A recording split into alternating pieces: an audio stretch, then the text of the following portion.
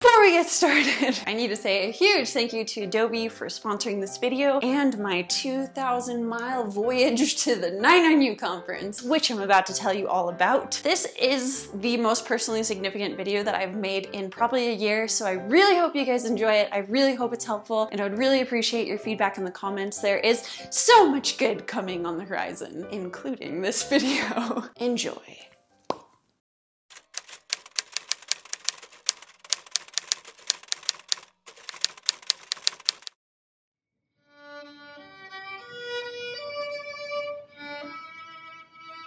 Have you guys ever experienced a rut in your work or life? For those who are new here, let me give you some background, and for those who aren't new, at least there will be cool video clips rolling while I'm retelling my story. I started my YouTube channel May 2016, exactly 2 years ago. Thanks for tuning in to my very first time-lapse painting. I just quit my job teaching art to kindergartners through 6th graders, and as an extremely nervous, know-nothing with a dream, I decided to go full-time painting. Please keep filming, please keep filming. You may know me from Instagram.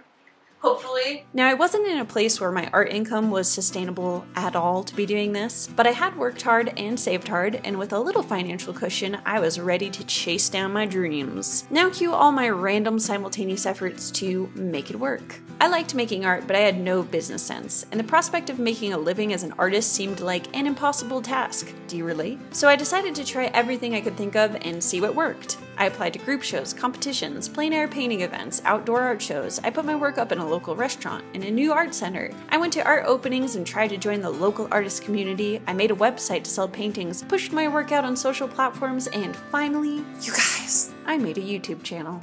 I am making this video because I want to start making videos about art. I just want to I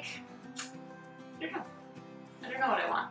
I just want to be energetic, I want to reach out more, I want to be more social. I want to be a professional artist so bad, and I want to not be afraid of doing it. Initially I imagined, cool, I can kill a few birds with one stone. Make the work I want, have a camera rolling, put out time-lapse painting videos, reach a larger audience through my additional social media platform, drive traffic to my website, and voila! Hopefully I sell some paintings. In reality, I had no idea how important YouTube would become to my work. Pretty immediately, I got really inspired to expand my reach. I wanted to make videos worth people's attention, and I loved doing it. I spent a year focused on expanding my channel. I made a lot less art and a lot better videos.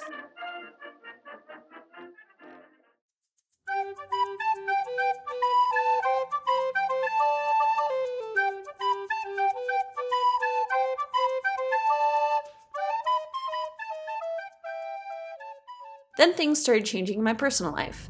After a big belief system shift, I lost direction. In addition to not knowing most things about my life anymore, I didn't know what kind of art I wanted to make. Enter stage right, Robin's experimental phase.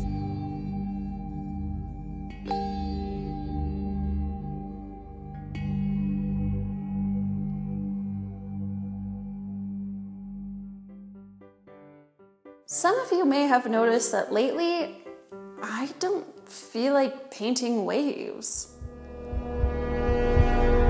Honestly, I started my whole channel with the intention of just using it to promote my wave paintings. So what happened?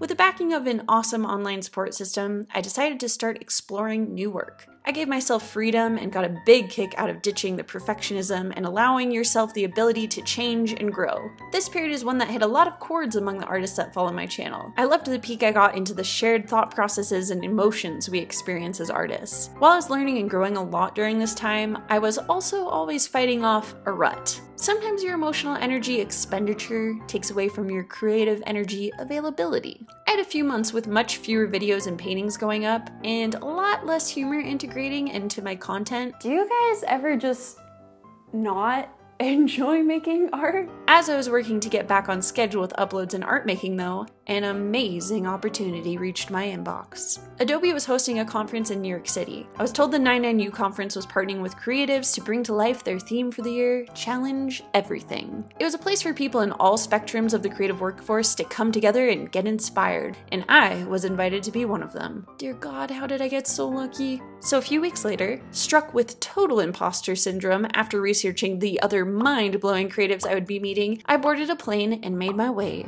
to the Big Apple. I want to emphasize a big component of this trip for me. It was completely out of my comfort zone. I'd never even been to a conference before, let alone one I'd been invited to by a seriously reputable creative company that I admire a lot and whose products I've used regularly for years. How about that shout out? Beyond that, I'm just kind of a pansy. The idea of going to a big city completely on my own, knowing no one at the event, feeling less professional and less cool than pretty much everyone, having the opportunity to meet people I never imagined I would, whoa. Horrifyingly scary and also crazy cool. I knew that once I got past the opening party and just bridged the gap of my own social fears, proved to myself I wasn't completely socially incompetent, that the rest of the conference would be amazing. And it really was just that. So here we are. Now enter stage left. Hello! The thing that you've all been waiting for, the actual conference. The advice and experiences I traveled 2,000 miles to get to have takeaways that I honestly believe will impact the rest of my life. Not exaggerating. Thursday, May 10th, day one of the conference. Good morning! I am in Harlem. I stayed with my nephew last night. Today is the first day of the 99U conference. I'm so excited. Last night was the opening party and I had an amazing time. This is my look. Ooh. I made my way to my first meetup with the 4 creative partners Adobe invited to the conference. I'm going to introduce them all because I respect the crap out of them. There was Sam Yoshiro, who runs awesam.com, a creative DIY lifestyle blog. Lauren Hom, a designer and letterer who runs the studio Hom Sweet Hom. Tad Carpenter, an illustrator co-owning the Carpenter Collective Studio with his wife Jessica, and Andy J. Miller, aka Andy J. Pizza, an illustrator who runs the Creative Pep Talk podcast. Is this a movie? It is! Oh, it's a movie! Wait, you're filming this? On your phone? Aww. Good content for the blog. These guys have all worked with companies the likes of Nickelodeon, Converse, Coca-Cola, MTV, Target, Tumblr, YouTube, Google, Adobe. Do you get why I feel the imposter syndrome now? Want to know what really struck me during my time with these people though? For as incredible as their work is, as professional as they are, they're just other us's. Does that make sense? For how much they've accomplished and the size of their impact, they all have unique and winding stories of how they developed their platforms into the amazing, seemingly seamless projects that they are today. We sat around at lunch one day discussing our ideas, problem solving, expressing our own anxieties. Hearing from them, I realized how much of that fake it till you make it feeling applies to everyone who's ever done something incredible with their work. All self-starters, they're each at different levels of expansion, balancing how many projects they take on. Maybe I'm projecting, but I do think it's important to talk about. If you're sitting at home wondering about your own creative path, I think it's important to realize what I did, sitting with these totally inspiring people. I came into this conference thinking I would be a young, know-nothing of the group, and while that was partly true, Sam is a year younger than me, and Lauren's a year older. Being surrounded by peers with a very high work ethic, great design sense, strong passion for their careers, figuring out for themselves similar things to what I am, it just reminds you how much you can accomplish, what your abilities are, how you can align your focus of your limited time and valuable attention to worthy things. It helped me recognize ways in which I should be working smarter, where to be directing my time to give it to the things that will help me accomplish my goals. It also gained me new goals just through admiring what they've been able to accomplish. Huge takeaway here, there is so much to be learned from diversifying your experiences and the people you interact with. I have a lot more to say about that later on. For now though, remember how I said the 99U theme was Challenge Everything? Well, within that theme umbrella exists a smaller umbrella, an umbrella within an umbrella, if you will, a nesting doll of umbrellas. Sam, Lauren, Andy, Tad, and I were all challenged to go into the conference thinking about different nesting doll topics. Mine was challenge format. Considering all the changes I've been leaning into over the last year, revising and reformatting my video approaches, experimenting with my artistic identity, and trying new styles, and now all the changes I'm hoping to implement moving forward, stay tuned for that. Challenging format seems like the perfect lens through which we can look at everything I'm about to share from this conference. So as we go through it, I'll extend this challenge to you. Consider how you can implement some of these ideas to challenge your own format. As I talk about this, I'll be sharing time-lapse footage from a piece I made inspired by the Adobe conference. That said, let's dive in. To keep this organized and make sure you hear the most important things I learned, I'm going to run through the speakers that stood out to me and highlight my favorite quotes. Afterwards, I'll flesh out some of the more impactful ideas I pulled and add my personal thoughts for you to chew on. First was Tina Roth Eisenberg. My biggest lessons from her were making sure that in life and work you show up and give a damn, and when making decisions that you pay attention to your body and look for a full body yes. Next was Todd Yellin, who said, "Getting the best ideas allows for finding quiet voices." He advocates the importance of listening to people, especially the voices that won't fight for attention, and also emphasizes the importance of challenging ideas and risk-taking, advising to lean so far forward that sometimes you fall on your face. Then third, Tina Uglo, speaking to a room full of designers and other creatives, said, "Care about a lot of things that aren't design. Be a curious person." And beyond that, she advocates drink a lot of coffee, talk to people, take risks, and just do it. You do not know what is going to happen to you. After these speakers, Sarah Kalick, speaking to a mindfulness training, said, "We tend to lean into familiar experiences and people, and the cost of that is growth and creativity." Fifth was Tiffany Dufu, who said, "If you want something you've never had before, you're going to have to do something you've never done before," and advocated that if you are going to drop balls, make sure you drop these 3 related to unrealistic expectations. 1. Who was I supposed to be? 2. What was I supposed to do? And 3. A fear of asking for help. Adam J. Kurtz was next, and in true Adam J.K. style advised creatives afraid to take a risk. No one's waiting for you to F up. You think people are paying attention? They're probably not. 7th is Scott Belsky, to list a few quotes. "Endure the lows and make each low a little less low. The future is crafted by people who do things they don't have to do. Constraints keep us uncomfortable, discomfort breeds creativity. And stay in the early innings, still taking risks, willing to make mistakes, always generating new ideas. This state is not temporal, but a mentality you should adopt." 8th on my list is Mona Chalabi, a data editor who is a huge example of using art to challenge format through presenting data in the most surprising, hysterical, easily digestible format I've ever seen. She advised, surprise people, slow people down, get them to look longer. And lastly on my list was Vince Kadlubek, the CEO of Meowwolf, who said, "Humans desperately want to walk through their household appliances." He and his team create installation art in different venues, one of which, the House of Eternal Return, takes you into an ordinary-looking home within which are 2 extraordinary objects, a fridge and a washing machine. Upon seeing them, you realize they are lit-up portals through which you can climb to find beyond them a totally new, interactive, magical space. Vince describes how something that looks predictable, that then becomes fiction, produces the magical and important question, if my fridge is not as it's been, then could that be true of the world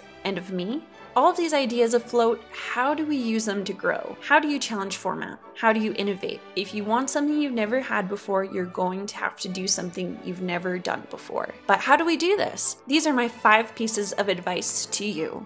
1. Be willing to shed your identity. When you first get started in any endeavor, you are free of expectations and boxes. You have not built an identity that you are actively working to protect. Because of this, you are willing to take risks, self-discover, listen more actively to new and outside ideas, and make mistakes. You cannot innovate if you are unwilling to shed your existing identity and let in the new. 2. Care about a lot of things that aren't design. Make sure you are fueling your creative ideas by feeding your brain and supplementing your idea vault with new experiences. If all you experience exists within a small bubble and your only hobby or interest is making things, how can you generate ideas on what to make? How do you avoid only recycling the same ideas? Having additional hobbies, meeting people, being curious and active informs both your work and the depth of the messages you're able to share. 3. Invite diverse experiences. How much of the limited diversity of our interactions is because we avoid situations? We tend to lean into familiar experiences and people at the cost of growth and creativity. So whether you're limiting your interactions with new people or places or things, it's important to be aware of the value in expanding your interactions and listening and watching with invested interest. 4. Live as if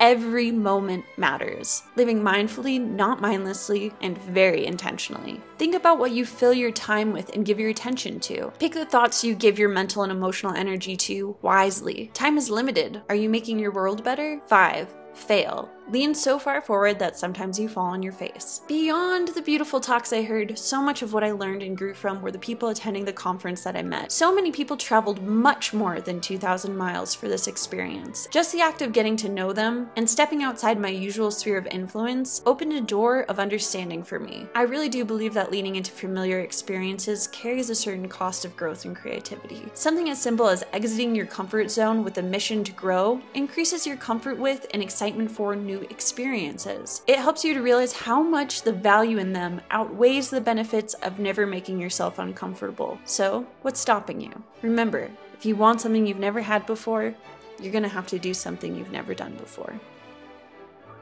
Thank you all so much for being here and watching this video, whether you've been here along the entire journey or you are just joining us. I really do feel like I'm at the start of something new, and if you're interested in following along with that journey at all, make sure you are subscribed, and you can follow me along on social media or on my Patreon. I will have everything linked down below, but thank you for your attention. Thanks for tuning in.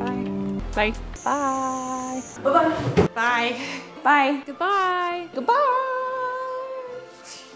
Bye.